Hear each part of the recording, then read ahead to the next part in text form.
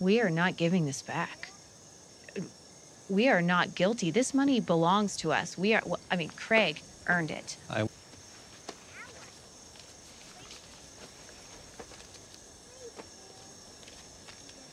Please, just don't tell anyone about the money. I can't take a bribe. Who would know? We won't tell anyone. Can't take it. I can't take it. Please, didn't you say that you wanted to help us? Just pretend you never saw the money. How hard is that?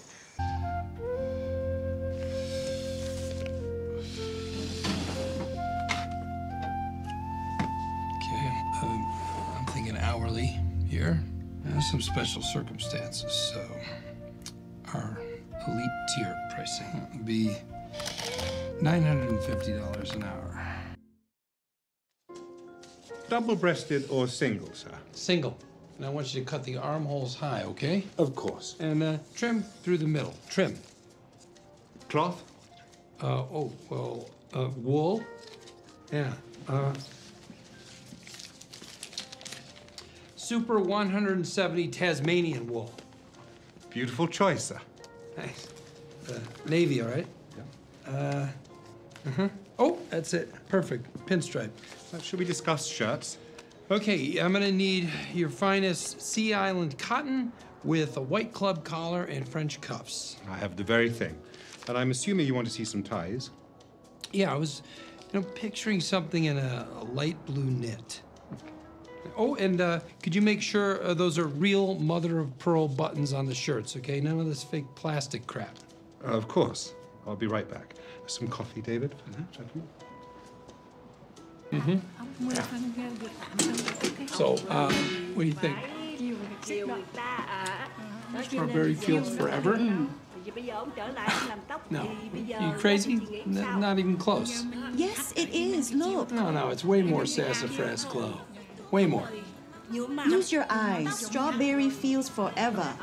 Ladies, back me up. Hey, is it sassafras glow? Am I right? Or maybe Rhapsody in Blonde. But, yeah, see?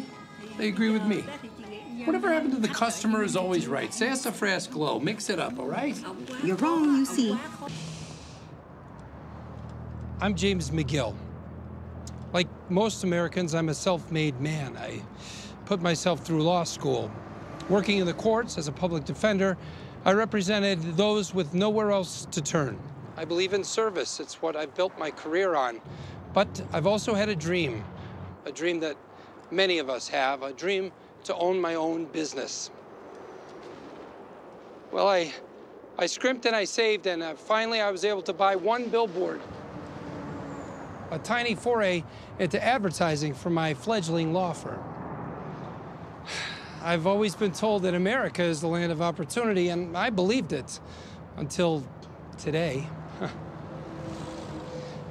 Not 24 hours after my billboard went up, a large law firm came after me. They said that I was hurting their business. They're rich, they're powerful, I'm just one man. So who do you think the court sided with? So now, my little billboard comes down. Let me tell you something. If they want to fight, they're gonna get a fight. Because I'm not giving up, not... Holy shit! Dude! The dude! Dude, the dude! The worker guy! Shit. Please!